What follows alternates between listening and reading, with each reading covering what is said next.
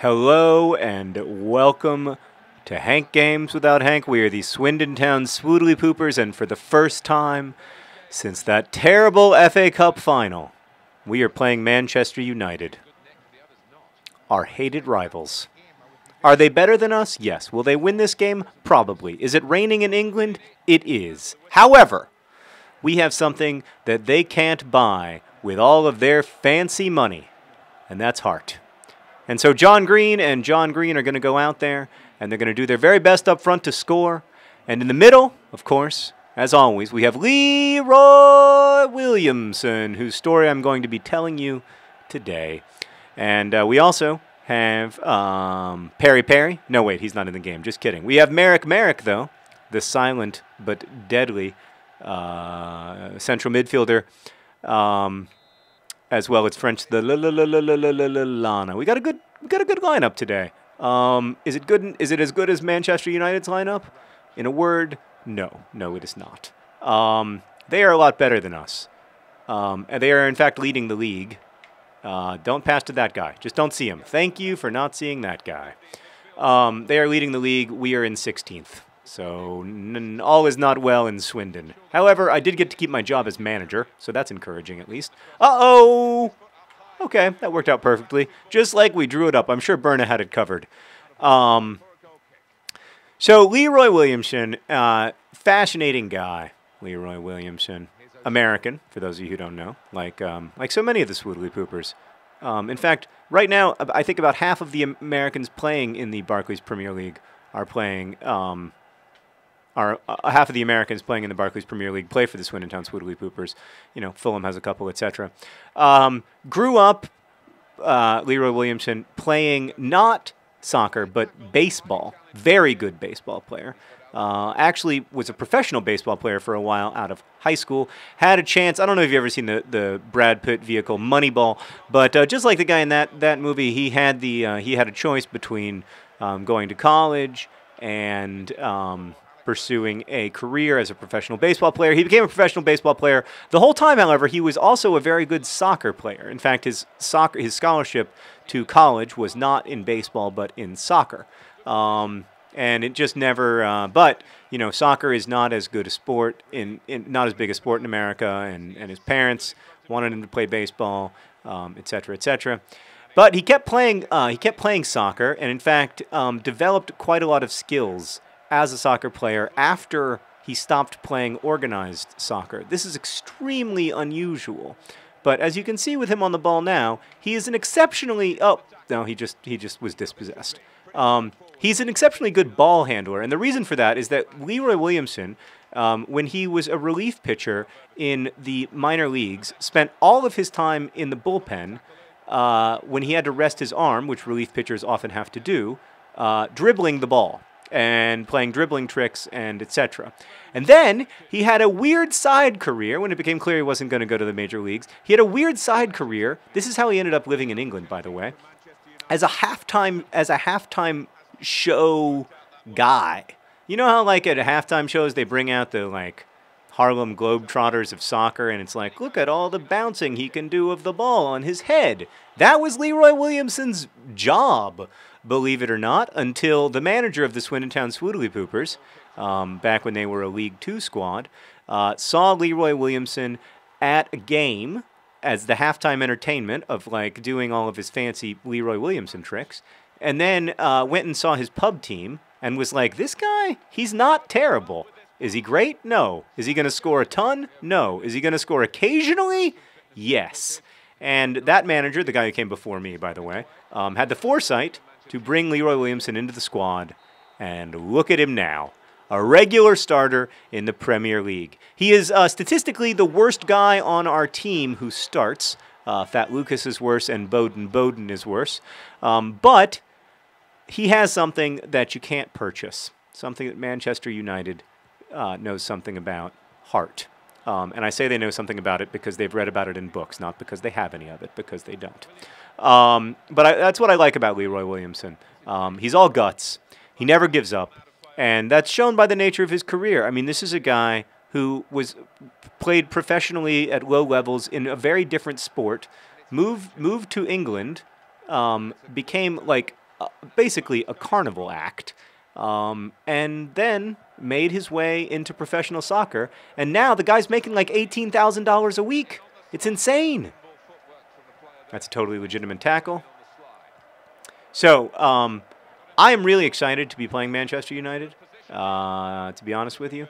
But I am not as excited as LEROOOY Williamson, because LEROOOY Williamson thinks that the FA Cup final was his fault and his alone. Now, of course, it's more complicated than that. But there can also be no doubt, here he is, coming back heroically in defense, like a brick wall. That's not a foul. LEROOOY Williamson, it's frustrating. Oh, no. Oh, ha, you missed the goal. All right, we're clearly outclassed here. It's halftime. That was LEROOOY Williamson's story. Instead of telling you a story in the second half, I'm going to focus entirely on attempting to win the game, because I'm nervous. My boys didn't have a great half there. As you can see from the match statistics, our number of shots was 0.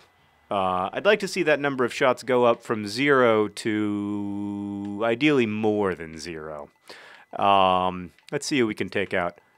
Maybe Grange. Maybe we could bring on Gordon Taylor-Levitt. Yes. Is that his name? What's that guy's name, Stan? Gordon Taylor-Levitt? Yeah. Oh. The guy from the movies. You know? Gordon Joseph Levitt. The guy who played the bald guy in 50-50. Oh. You know what I'm talking about. He's handsome. Third Rock. The guy from Third Rock. He was also in Inception. And that horrible brick thing. Joseph Gordon-Levitt. Joseph Gordon-Levitt. That's Gordon Taylor-Fletcher's new name. I declare it. All right. I got to keep in LEROOOY Williamson since this episode is about him. I'm concerned about the ability of bald John Green to score when he's in the yellow in terms of his fatigue, but look at that beautiful mustache. That bald, shiny, bald head. It always appears that he has a crack in his head, like right there. See in the middle? There's like he had some kind of surgery. I don't know the full story there, but I'd be interested to find out someday. Anyway, bald John Green and other John Green, people have been asking if they're still married. Of course, it's not that. Do you not understand how marriages work? They last a lifetime, friends. It's not, I mean, you know, this is not Kim Kardashian, all right? When bald John Green and other John Green got married, it was for life. Nothing is going to happen with them. You know, they couldn't be tighter.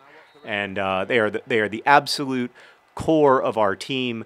They are respected by every single member of the Swoodilypoopers, and that's not going to change. Look at other John Green. He's got so much energy. You tell me never to use, but I've got to use it there, right? Oh, to his husband who can't finish. Disappointing finish. Disappointing finish from hubby there. That's all right though. One size fits all.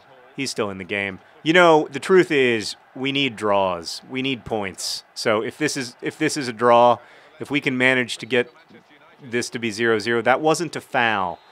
Why is it that when two men are attempting to engage in any kind of physical contact in this game, it's declared a foul?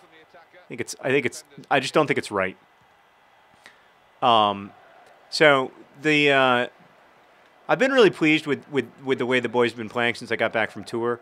I think I've been more attentive to their needs, and I think they've been responding in kind. But I definitely have a ways to go, so I'm listening to I'm reading all of your comments. They're very helpful. You know, you guys are always reminding me of the Y button, and that's important, but also other buttons. I know there's a lot of good buttons in this game that I don't use that much. I've been trying to do the occasional special move, but I just don't think my level of quality is really up to that. Let's pass to Merrick and then just see what happens. So I just don't think I'm ever going to be a buttons go off the post. That was almost one of those weird goals where you score by accident. Look at Rooney. Look at Wayne Rooney. He's a handsome lad. It's funny, he's actually less bald now than he was in 2011. I don't know how that happened. Any ideas, Mr. Rooney? Hair plugs, really? At the age of 22? Really? Well, to each his own, Mr. Wayne Rooney. It's hard to criticize you because you do score a lot of goals. I wish that all the Liverpool forwards would go ahead and get hair plugs. Andy Carroll, I'm looking at you. Okay, so we are still tied against Manchester United, and that was maybe a foul, but they didn't call it, so that was good. right on the edge of the box.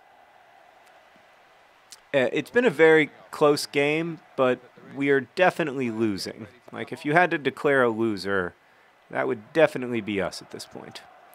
But I'm hoping, you know, put some passes together, see if LEROOOY Williamson can get anything going.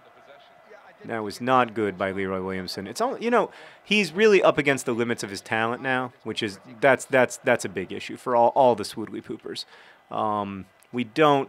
I suck at FIFA, but we also don't have a good club, and we don't have the financial resources to get better because we have a tiny little stadium. And oh boy, that was a nice move. Uh-oh. We lose. Wayne Rooney. Stupid, bald Wayne Rooney. Always ruining my days when I'm supporting Liverpool, and then also ruining my days when I'm supporting the Swoodilypoopers. Devastation in Swindon town. Blah, blah, blah. So sad. Oh, I needed a little move there.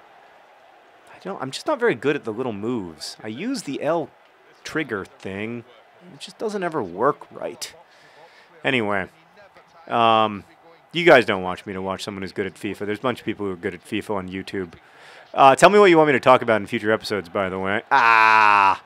Maybe the love between Ball John Green and other John Green. A lot of people want to know how they met and stuff, but that's private, you know? Like, it's just not something they, you know, I've talked to them about that before, and they just, I don't know if it was on the pitch. I think that's the real reason it's private, is that, you know, it's a little bit weird when you start dating your coworkers. But it's not really any of our business if you think about it. Come on, that's got to be a foul. Not so much because it was a foul, but because it would have been a very convenient place to have a free kick. Oh, see, everyone's always telling me to pass back, but passing back doesn't work either. Nothing works. I am playing Manchester United. I mean, we got to be understanding that, like, when we're playing a team that's a lot better than us at a high skill level, they're going to win a lot. Not all of the time, but they're going to win a lot. And we got to be okay with that as a community. So, yeah, that's the... Okay, Bunsen Burner. How about you just, you know what, just take a run at it. Just see what happens. Okay, that happened. That was probably a bad outcome. Berna, I need you to go back to the goal, please. Thank you. The nice thing about this game is that there is some teleporting involved. So that's nice. Now, you know what? Manchester United wins 1-0, just as they did at the FA Cup final. Our bitter rivals still have a 100% record of success against us. And Bald John Green smells his armpits in shame. There will be another day, Manchester United. There will be another day. And on that day, we will emerge victorious. Until then, best wishes.